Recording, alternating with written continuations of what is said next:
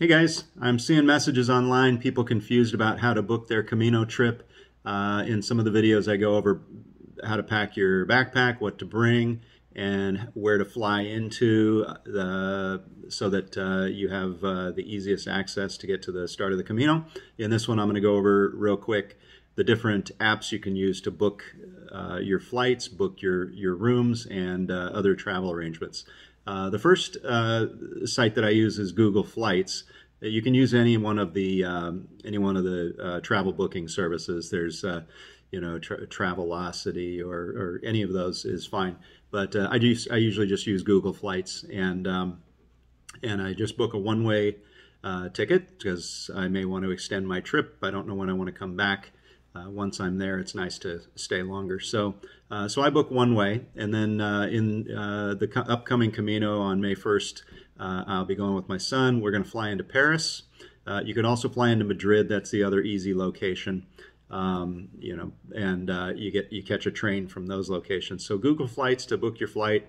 The trains, you're going to use an app called Omio, O-M-I-O, and it's available. I have it on my Samsung phone. I'm sure it's available on iPhone as well. But that's where you'll book buses and trains. They do have some flights on there as well, but just to keep it simple, I usually just use the Google Flights for the plane bookings, and I stick to Omio for my train tickets. And those are generally good all over Europe. If you're traveling around Europe, you can purchase your tickets online through Omio, and in a lot of cases they have the electronic ticket. So that's going to get you down to Saint Jean Pied-de-Port. The Omio will get you on the train, and then it goes to Bayonne usually, and then you'll transfer to a bus, and that'll take you over to Saint Jean Pied-de-Port. If you're traveling out of Madrid, you're going to take the train up to Pamplona, and then you're going to catch the bus from there that takes you over to Saint Jean Pied-de-Port from there.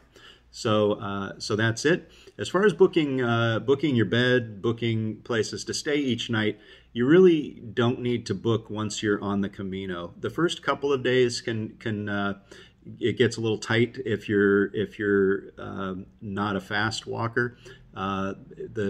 Mainly everybody's starting from Saint Jean Pied-de-Port, so there'll be a crowd of people, and it's like starting a marathon. Everybody's sort of bunched up, and they're all going over the Pyrenees Mountains, and they all get into the first town of Roncesvalles in the same day. There's several hundred beds available, at the old monastery or a couple other hotels there in that town, and then there's another town, I think 3 or 4 kilometers later. But if you want to pre-book your bed for the first, I suggest for the first 3 nights, Saint Jean Pied-de-Port, Roncesvalles, and then Zubiri is the other one that's kind of a tight squeeze because it's a small town with limited beds and everybody's still kind of bunched up. Once you hit Pamplona, there's really no need to pre-book, at least not until you get to Sarria, which is the last 5 days of the trip. So all that time in the middle, you don't need to pre-book. There's towns everywhere, and there's generally plenty of beds available. So you'll get used to it when you get there. The nice part about being on the Camino is not having a schedule, just drifting and enjoying the peace and quiet, and not feeling the anxiety that you would feel back at home about finding a place to stay. So the sites that I use for booking the beds are booking.com. They have an app, so just download the Booking app. You can also use in some of the major cities if you wanted to get spread out and get an apartment.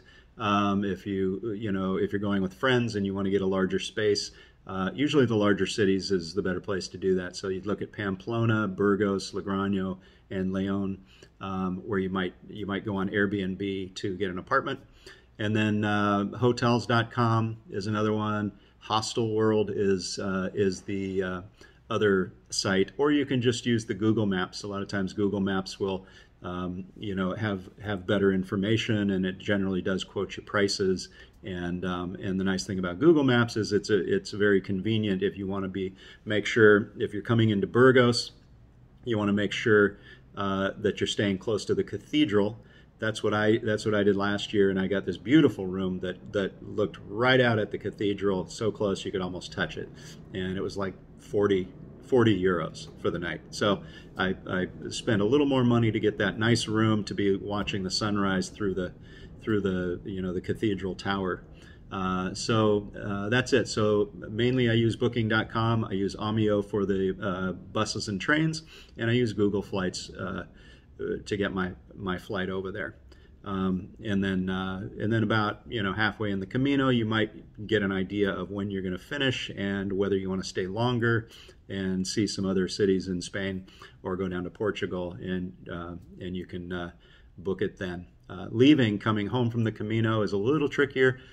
Santiago's not, they have a small airport, regional airport, but you're going to want to get to a more major airport, so you'd either head back to Madrid.